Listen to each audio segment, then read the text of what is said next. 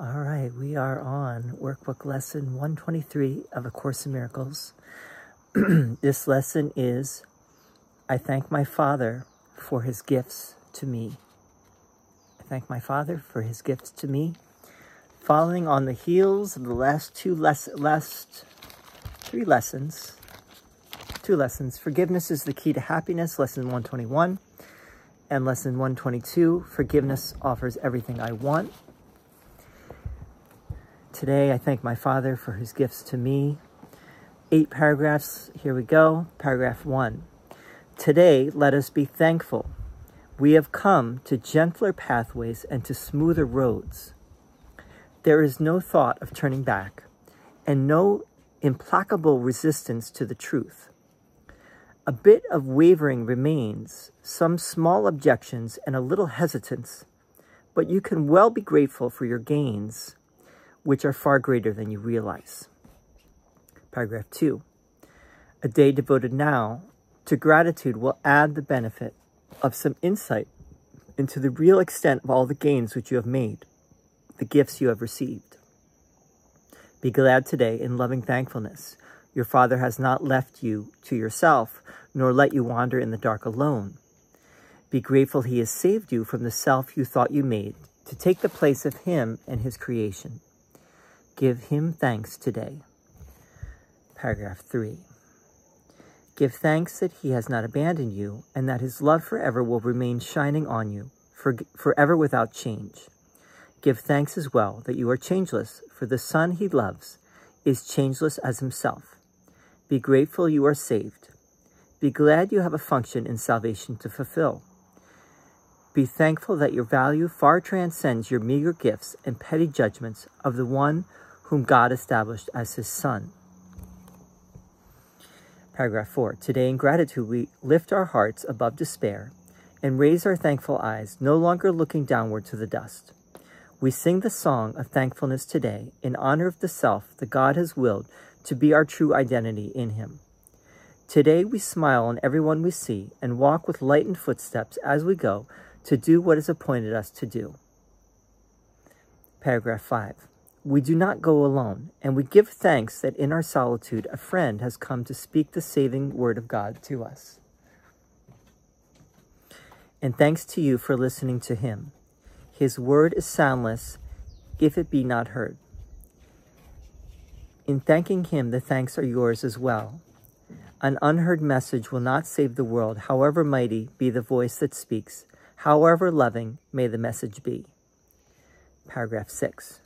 Thanks be to you who heard, for you become the messenger who brings his voice with you and lets it echo round and round the world. Receive the thanks of God today as you give thanks to him, for he would offer you the thanks you give, since he receives your gifts in loving gratitude and gives them back 1,000 and 100,000 more than they were given. He will bless your gifts by sharing them with you. And so they grow in power and in strength until they fill the world with gladness and with gratitude. Paragraph 7. Receive his thanks and offer yours to him for 15 minutes twice today, and you will realize to whom you offer thanks, and whom he thanks as you are thanking him. This holy half an hour given him will be returned to you in terms of years for every second. Power to save the world eons more quickly for your thanks to him. Paragraph 8. Receive his thanks, and you will understand how lovingly he holds you in his mind, how deep and limitless his care for you, how perfect is his gratitude to you. Remember hourly to think of him and give him thanks for everything he gave his Son, that he might rise above the world, remembering his Father and his self. I thank my Father for his gifts to me. Take a moment, take a day of gratitude, a day of thankfulness. And really, in reality, every moment can be filled with gratitude. You know, it's there in the back of your mind. The gratitude is there, even if you're not consciously thinking it, versus the unconscious programming of the ego. So we're basically repatterning our mind to think even unconsciously, according to the Holy Spirit, right? So that even our unconscious mind is becoming more and more in line with this idea of just gratitude and acceptance and love and forgiveness. And, you know, it's not everyone is calling that in, right? But and some people might even think, as I was reading this, what some people think, which is that A Course in Miracles is like mind control or thought control or brainwashing, or, you know, some people have said it's a CIA project. Bill was working for the CIA, so it's part of MK Ultra or something. And that's just, you know, the tendency to paranoia that we all have, right? To be paranoid about these things. We all know that forgiveness works. You know, you don't need the Course in Miracles to tell you that. You don't need A Course in Miracles to tell you that love is what we're all seeking. You know, we all know that. We all know what love is. The Course is just coming to finish off the job, or to help us finish off the job, right? It's saying, well, all right, if you feel that way, then why not do something about it? You know, why not align yourself with that instead of going back and forth as you do, right? And when it comes down to it, the words are easy here. You know, it's easy to say all these things. It's easy to read these things. It's easy to talk about them. It's easy to say, yeah, you know, this is all great, and I believe this. But you know, it's the hard part is actually putting it into practice, you know, applying it. The execution. The execution in a good way, not the bad way, right? It's the execution of the words that is the hard part. Putting it into practice. So let's read this a little bit, and we'll talk about maybe some of the finer points here. Paragraph 1, today let us be thankful. We have come to gentler pathways and to smoother roads. This is a common theme that Jesus keeps talking about, how, you know, we've come a long way. Just picking up the Course and taking the Course seriously, you know, we're showing up for ourselves. We're showing up for our well-being and ultimately our liberation, right? Our freedom. So we're on our way. We're not wholly insane, as Jesus says. You know, we're not wholly insane anymore. We were insane before, but now we're becoming saner by the day. There is no thought of turning back and no implacable resistance to the truth. Implacable is an interesting word. It just means like no way, ain't going. No way that I'm going to change my mind, right? I have a fixed idea about something. I have a fixed belief. I have frozen thinking, and I will not change that. I will not ever change that, right? That's the ego talking. That's the ego in terms of thinking in terms of sin, right? Sin is like something you can't change. Sin is something you can't correct. And a thought, an idea in our mind can be like that, right? It can be frozen. It can be like, this is a fixed belief. I can never even question that, right? Can't question that. So no implacable resistance to the truth. A bit of wavering remains, right? We still are wavering. Some small objections and a little hesitance. But you can well be grateful for your gains, which are far greater than you realize. 2, paragraph 2, a day devoted now to gratitude will add the benefit of some insight into the real extent of all the gains which you have made, the gifts you have received. Be glad today in loving thankfulness your Father has not left you to yourself, nor let you wander in the dark alone. So today we're just remembering how far we've come. And it's hard, many times it's hard to see how far you've come unless you've taken before and after pictures. Most of us don't have the before and after pictures. But we can look back and remember maybe how we were in the past and how deep we were in our misery and, you know, in our heartbrokenness and our suffering and our agony, and how hard it was to let go of certain things, right? And now it's getting easier and easier by the day, right? Because we're putting all this into practice now. So Jesus is saying, you know, all right, let's remember and be thankful for that. You know, we've come a long way, baby, as the song goes. Be grateful he has saved you from the self you thought you made to take the place of him and his creation. Give him thanks today. Right? He saved you from the ego self, right? The egoic self. He's reminded you, hey, that's not you. That's not your true self, right? So gratitude, right? The attitude of gratitude. Paragraph 3, give thanks that he has not abandoned you and that his love forever will remain shining on you, forever without change. All right.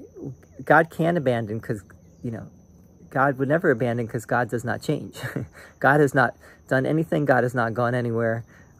It is we that have dreamed this dream, right? We've chosen to dream this dream. God is still God. God has never changed. It could never change. So it's not even about abandoning.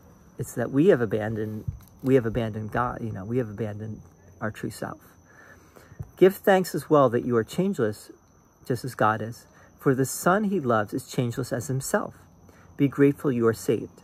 Be glad you have a function in salvation to fulfill. Be thankful that your value far transcends your meager gifts and petty judgments of the one whom God established as his Son. Right. She wants you to come to her, bud. Go down to her, okay? She wants to talk to you. How do you know? She was just calling you, bud. She wasn't screaming loud at all. I didn't even hear. Let me finish this, bud. Go see her, okay? Thanks, bud.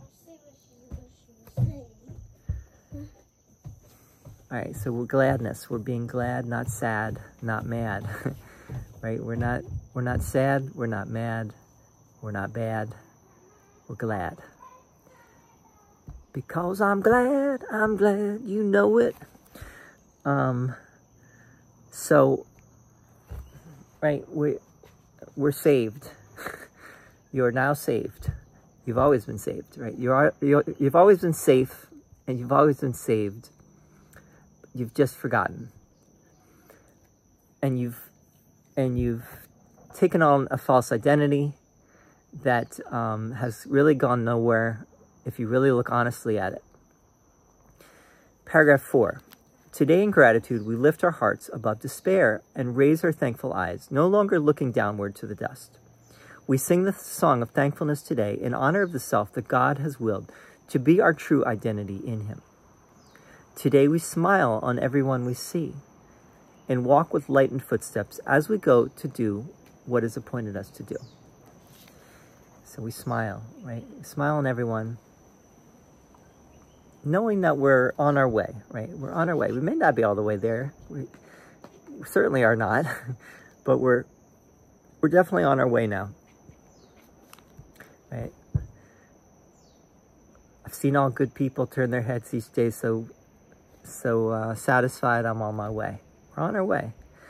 And we can sing the song of thankfulness, right? We're humming, walking on our way with lightened footsteps, smiling as we go, singing a song of gratitude, singing a song of gratitude. And just remembering that, hey, you know, and I think the important thing here is that our true self remains untouched. And as we remember that, our life here gets better. You know, it's still an illusion, but we're going to live more and more the happy dream, right? We will be smiling. We'll be happy. We can even reach greatness in this life. I believe. I think that this course is bringing us to, you know, our greatest life ever. It can, right? That's what I think it's doing. It's it's helping us to understand what greatness is. Because greatness really is absence of ego, right?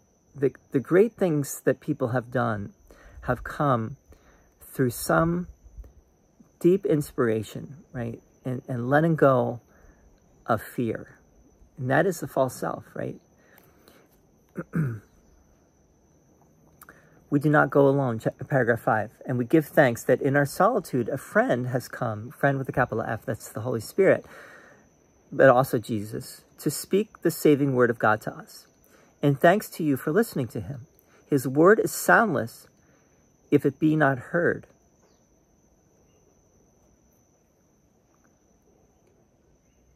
In thanking him, the thanks are yours as well. The word is soundless if it be not heard. It's an interesting sentence there. So it's kind of, I think what it's getting at is, he tells you the word and you listen, and we all go higher as a result of that, right? The soundless word is a good thing in a way, but it's also, the word is there to be shared, right? So that others can be uplifted. And in uplifting others through the word, you are uplifted as well. An unheard message will not save the world, however mighty be the voice that speaks, however loving may the message be. All right, so you have to hear the message and share the message, but you don't have to share it in a way that is off-putting to people. You don't have to share it in a way that is holier than thou. You don't have to share it in a way that is coercive or judgmental or forceful. You can just share with a smile. And, you know, the smile on your face will say everything. Your demeanor, your way of being will say everything. You don't have to share it with the words necessarily, you know, even though this seems to suggest that, but it's just your way of being will have an effect. When you are doing this practice, when you're doing this inner work, it will show on the outside, and people will learn from that, even if they don't do it consciously. You know, they will learn from how you are and how you are treating them and how you are treating, you know, everything. Paragraph 6. Thanks to you who heard, for you become the messenger who brings his voice with you and lets it echo round and round the world. So you actually become the message and the messenger. You become the Holy Spirit. You become Jesus in this world. You become the Savior. And if that's too much right now, then you become, you know, the heart and hands that bring the message. You don't have to think of, I'm Jesus, or I'm the Savior, I'm the Messiah. That's what this is saying, but you don't have to think of it in those terms if you don't want to. Receive the thanks of God today as you give thanks to him. For he would offer you the thanks you give, since he receives your gifts in loving gratitude and gives them back 1,000 and 100,000 more than they were given. This is something that Jesus already said earlier in the workbook, that whatever you give, you receive back, you know, 100,000-fold. He will bless your gifts by sharing them with you, and so they grow in power and in strength until they fill the world with gladness and with gratitude. Are you yourself going to change the world so that the world is completely a world of peace and forgiveness? Maybe not, right? Maybe not. But what this is getting at. On the door, so I'm gonna give Mommy the keys. Where are the keys? They're in the kitchen, bud. Look in the kitchen. No, I didn't check. I checked there, but They're there, bud. They weren't there. They're definitely there, bud. Check in there. I left them there. I checked. They weren't there. So you might not, the world might not enter a golden age of peace and prosperity and where there's no more war. We all hope that it will, but the world seems to be what it's always been, right? You know, I don't want to be cynical, and this is not cynical. This is actually more realistic, that that the world, let's have no illusions about the world. The world, you know, why is this moment any different than any other moment in world history? I don't think it is. What this is getting at is a transformation of your consciousness, and that changes that's what we're all seeking, right? And if one person achieves that,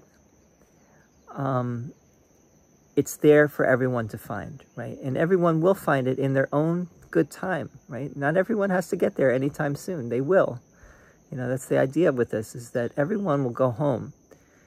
And I was talking about Hitler the other day. Even Hitler will go home, you know. And maybe that lifetime that Hitler lived, where that all went down, maybe he was already very close, you know, because you can't judge these things. You can't judge by appearances. Hitler may have had to do what he did to learn his final lesson, right? Before he completely transcended. And we really cannot judge these things. But I'm going to do a whole video on this subject to try to go into it a little bit more deeply, because it is an interesting one, and definitely one that people tend to bring up. You know, people always bring up Hitler. That's why I'm bringing up Hitler, because he's an example in modern times of just an absolutely atrocious thing that someone did. Of course, he had help, but he was the mastermind behind it, or the the criminal mind behind it. But anyway, paragraph 7, receive his thanks and offer yours to him for 15 minutes twice today. So 15 minutes twice today, you're going to do this. And you will realize to whom you offer thanks and whom he thanks as you are thanking him. This holy half an hour given him will be returned to you in terms of years for every second. Wow. Power to save the world eons more quickly for your thanks to him. Now again, are you saving the world, or are you saving the world that you have condemned, right? I think that's really what it's getting at, is that you're saving the world that stood condemned in your eyes, and now you're forgiving it, right? And in that forgiveness, and if you can complete that forgiveness, then the world is saved. But the world is already saved, right? It doesn't need you to do it. It needs you to accept that it's saved. You know, that's the thing here, is that you don't need to save the world. You need to accept that the world is already saved, right? That God has never changed, and our true self has never changed, because our true self is one with God as God created us. So there's no problem except in our own minds. That's what needs to be saved. That's the world that needs to be saved. Paragraph 8, receive his thanks and you will understand how lovingly he holds you in his mind, how deep and limitless his care for you, how perfect is his gratitude to you. Remember hourly to think of him and give him thanks for everything he gave his son, that he might rise above the world, remembering his father and his self. And his son is you, right? His son, you are his son. Or if you don't like son, child, you are his eternal self. You are no different than God, ultimately, right? If God created you as himself, or like himself, you are the love that God created like himself, right? You are as love created you, which means that you are love, and you are the love of God, because there's only one love, right? The one love is the love of God, and you are that, right? You have to be, because there's only oneness ultimately. If there's only one reality, then you are it, and as we make that the focus, as we bring that to the forefront of everything we do and everything we think, and then everything starts to shift. You know, it's just like Jesus said in the Gospels. Chris asked me, how Hi, Chris. You asked me to bring in some gospel passages that are related. Well, Jesus said in the Gospels, seek first the kingdom of heaven, and all else should be added unto you. That's the King James Version, right? Seek thee first the kingdom of heaven, and all else shall be added unto you. Something like that, right? Well, that's what this is. This is seeking first your eternal spirit, your immortal self. Everything else will flow from that. Don't do it the other way. That's the way the world works, right? I'm gonna try to make myself happy in the dream, in the illusion. Well, good luck with that. You know, that's not gonna work. First you start with your eternal immortal self, and then that will bring the joy that will make everything else flow in this illusionary experience that we're experiencing, that we think is so real. Now, I say all this, you know, and there's still part of me that has some doubts and some questions and some wavering. So don't feel bad about that. You know, that's where forgiveness comes in, and where you just say, yeah, you know, hey, I would love for all this to be true, and I see the benefits of this, and I see how it's changing my life. So I'm going to go with that, right? Let's leave the ultimate